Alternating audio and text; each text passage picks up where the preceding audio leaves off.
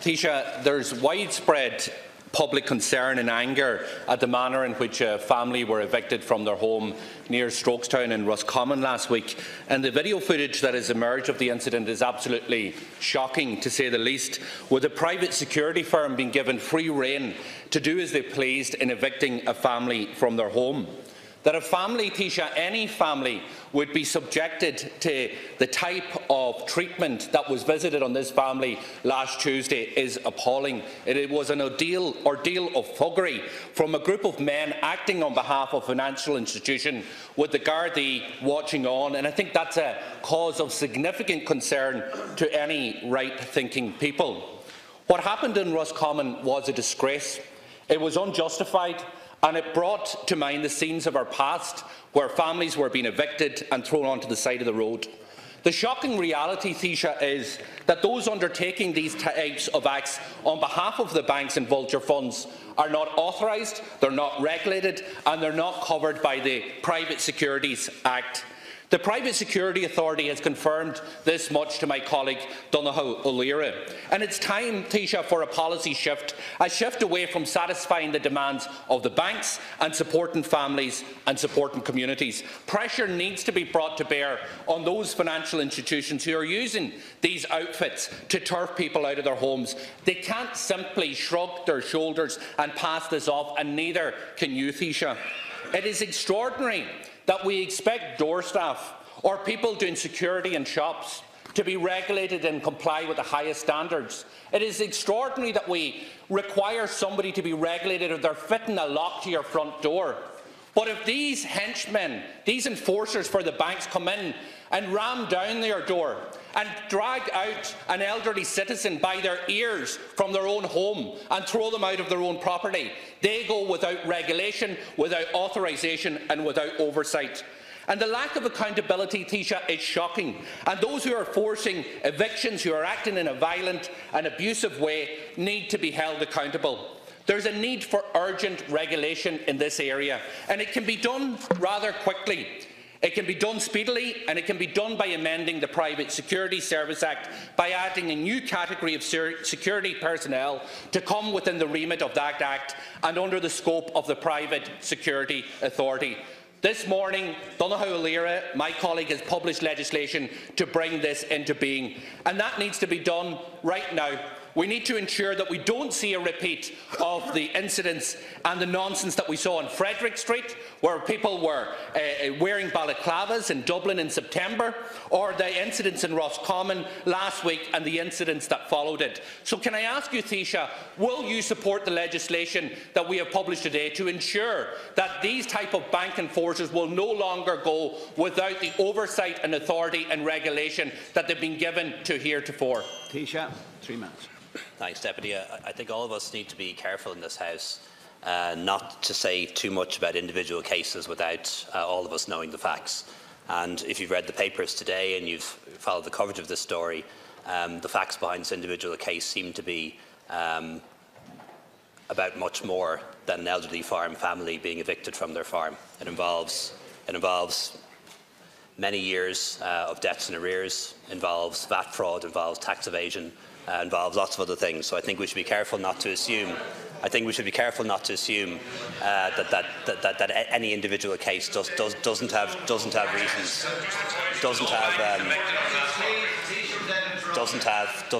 reasons behind it. But to answer your question, Deputy, as things stand, under the Private Security and Services Act of 2004, anybody who engages in private security is obliged to comply with the law and behave in a lawful manner. But while doormen, while people who fit alarms, while people who provide security at events are required to be regulated by the Private Security Authority, people carrying out and executing eviction orders are not.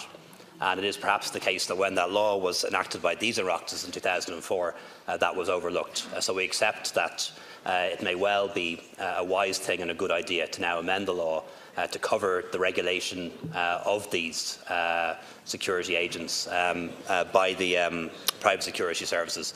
And Minister Flanagan said as much yesterday, and we'll do some work on that. And if it's the right thing to do, and I believe it is the right thing to do, we will bring people providing security services, or whatever the correct term for them is, into regulation.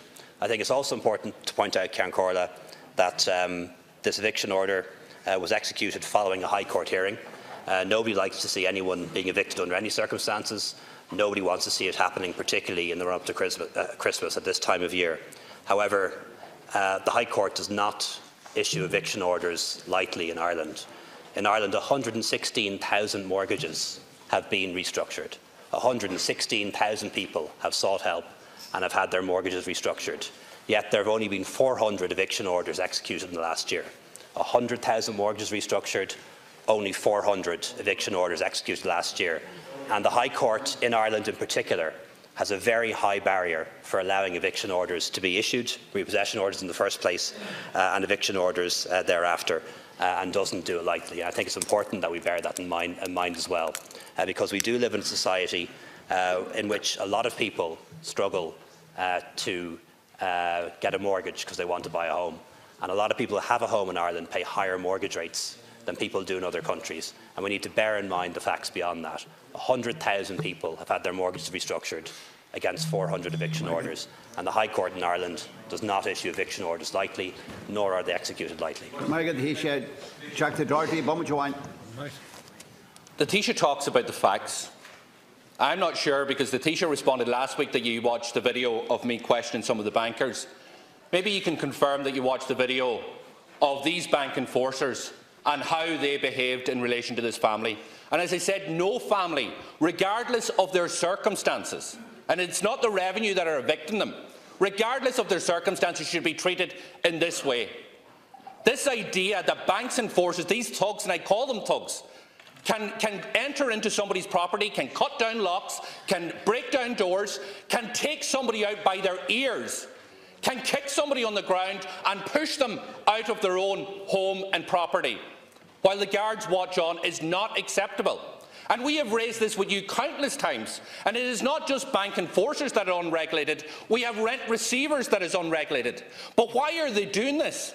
And why is the public so outraged? And I commend the public for standing up in solidarity with the family and people who are facing eviction and standing against the type of thuggish behaviour that we seen last Tuesday. Why are they doing this? Because your government has completely abandoned these communities. You have rolled out the red carpet for the vulture funds. You're allowing thousands of sales of restructured performing mortgages to take place to the vultures outside of the code of conduct of the central bank, and you have allowed time and time again the banks to write rudshop over ordinary people. So Taoiseach, will you, because you said if it may is required, will you ensure that this is the last time that unauthorised, unregulated bank henchmen will be entering property and behaving in the type of despicable way that we seen in Roscommon last Tuesday? Taoiseach, 1 minute. Deputy, I agree with you that we need proper regulation in this area. The Minister for Justice acknowledged that yesterday. He's established an interdepartmental group to examine it with the view to them reporting to him in January, in only a few weeks' time. So I agree with you that we need regulation in this area. I agree with you that nobody wants to see people evicted ever from their homes, particularly at Christmas time. Where evictions occur, they should only ever happen in rare cases after the court has heard both sides of the story and has issued a repossession order first and an eviction order thereafter, and that, I understand, happened in this case. But I'm very concerned, Deputy, that you've had nothing to say about what happened afterwards. 20 or 30 people arriving in a cattle truck, armed with baseball bats, who then injured 3 or 4 other people, set cars alight and caused an animal to be shot dead. I find it very concerning that you have nothing to say about that. That you've made 2 contributions now, and you've not condemned. You've not condemned. You've not condemned. Taoiseach, without interruption. You've condemned. Deputy Doherty, please. Deputy Doherty. Deputy Doherty, restrain yourself. Deputy Doherty. Deputy Doherty, please. Deputy Doherty. Deputy. Two of us won't be standing at the one time. Taoiseach, you might like the answer, but... Deputy, I condemn violent and thuggish behaviour by anyone under any circumstances, so let there be no doubt about this. But in 2 contributions, in fact in 3 contributions now, you have dismissed the fact that tax evasion is a serious offence. You have criticised the Gardaí. You have criticised the High Court for making this order, having heard the cases. You've got injury time. And you have said nothing about the thugs who climbed on the back of a cattle truck, 20 of them, broke into property, injured 3 people, killed a Deputy Doherty and killed a dog. Deputy Doherty, and moving on immediately to Deputy Brendan Howland.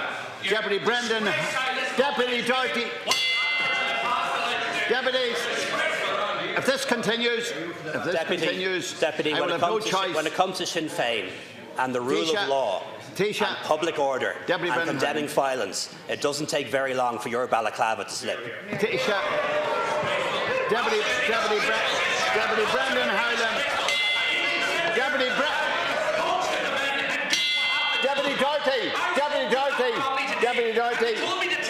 Doherty. If the intention is Deputy Doherty, I will have to exercise if necessary. Deputy Brendan Howland with 3 minutes. What was the remark?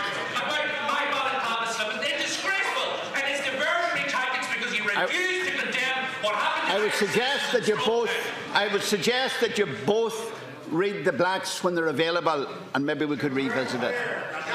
Hold on, Taoiseach. No. You can both read the blacks, both of you, and if we have to revisit it, we will. Deputy Brendan Howland.